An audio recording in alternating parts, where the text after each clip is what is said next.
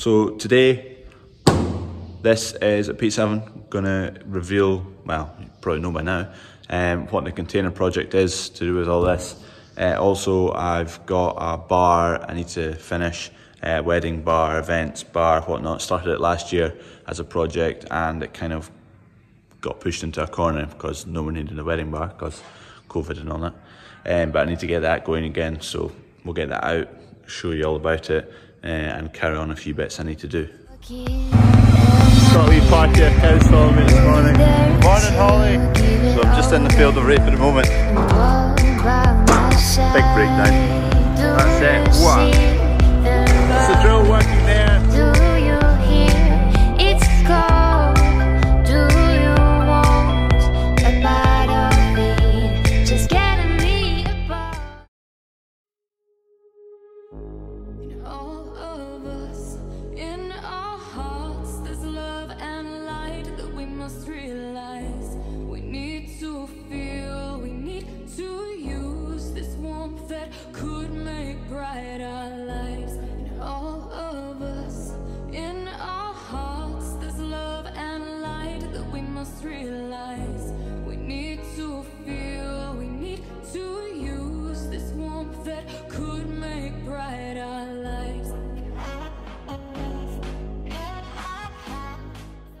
There goes Percy. Hopefully he'll quickly munch that before all the cows round about him come in and chew it all.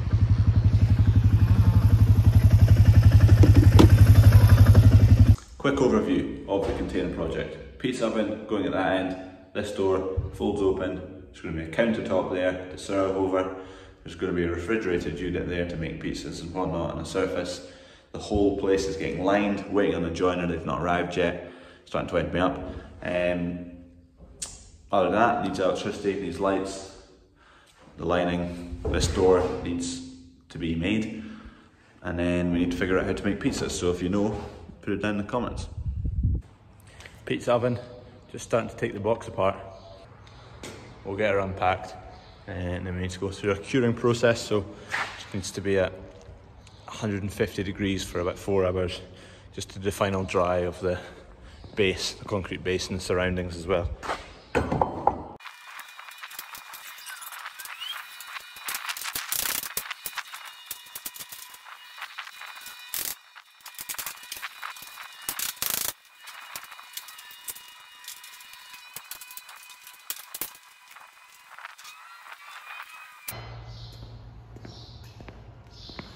Now get the forklift, make it a bit easier.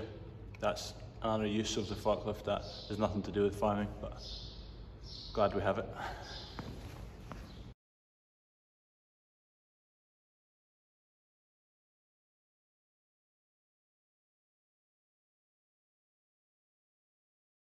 So there it is, it's out of the box.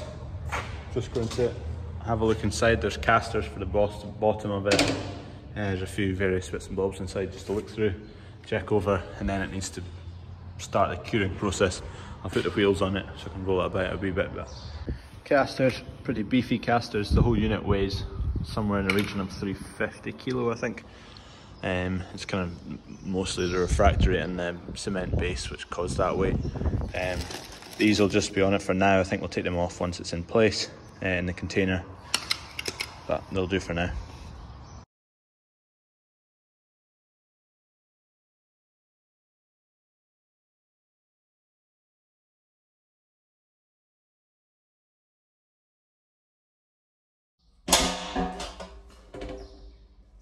This is the pizza oven. Big. I reckon I could get in there. Not going to give it a try, but it is some size. Just going to start the process of curing it. So just setting up a fire in there. I'm meant to use fire starters, but I'll just use a blowtorch for now. Get it fired up, get it up to 150 degrees or thereabouts, and let it run for 4 hours. And that should dry out. The base will still have a bit of moisture. The refractory in about it will still have a wee bit of moisture, so just to draw all that out, not cause any heat shock, not to dry it too quickly and cause it to crack. So that's why we're doing that.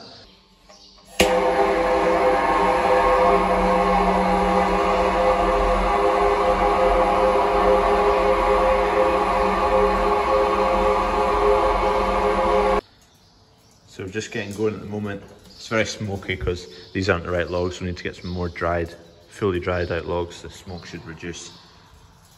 But it's just starting to get going. They're coming up out the flue soon. And we'll keep an eye on the temperature gauge.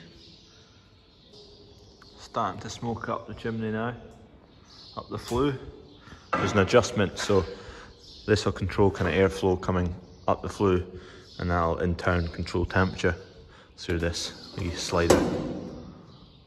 We're starting to head up the way now in temperature.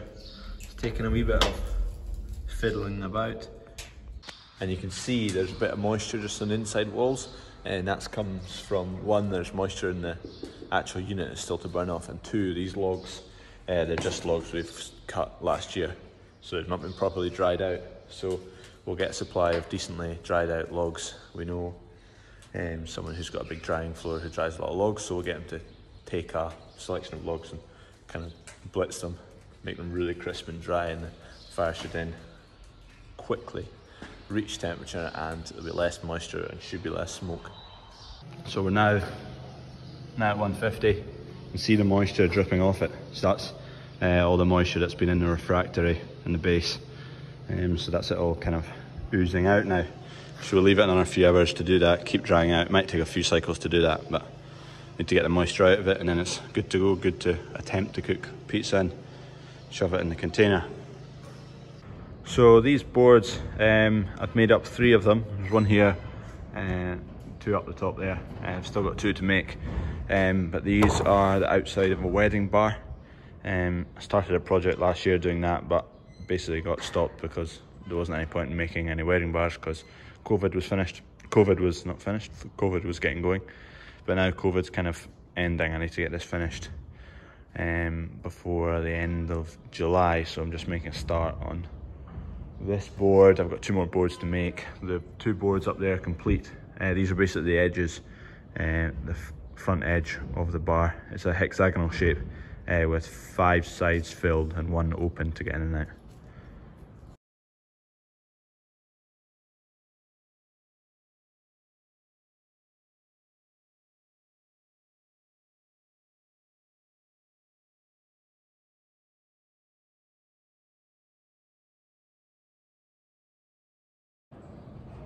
That's it, nice and sanded. I don't really like the colour it comes up with various stains, oil, varnishes, so I'm not varnishing and oiling it. I'm just burning it actually. So propane torch here. I've got a big wide burner on the end of it, and then I'll just sit at quite a distance from it and kind of give it a light burn over the surface. Comes up fairly nice for the pattern. I prefer that to the actual stained look, so do that to this now.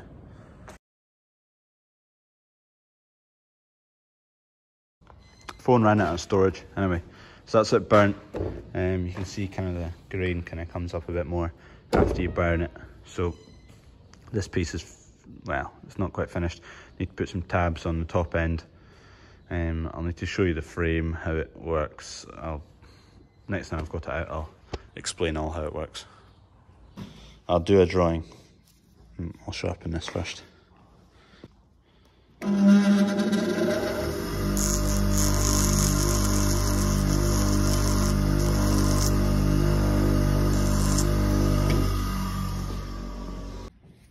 I was going to ask the quiz question, what was this, but I need to use it, so it's engineering chalk, or French chalk it's called.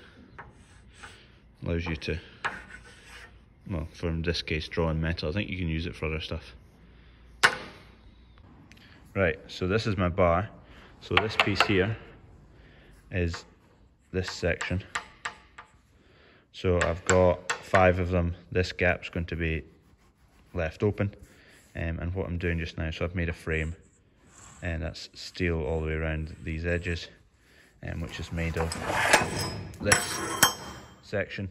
So then I'm making these hooks. They will sit on the end of this, and they'll hook over the top of this. So I can then take my sheet here, hook it on top of this piece, sits like that, all the way around. I'll secure the base of it as well, and it just means it can be assembled and disassembled really quickly.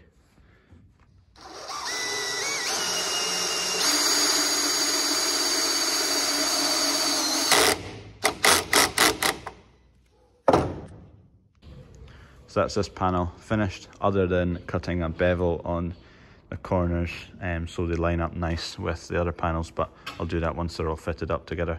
Need to cut a 60-degree bevel.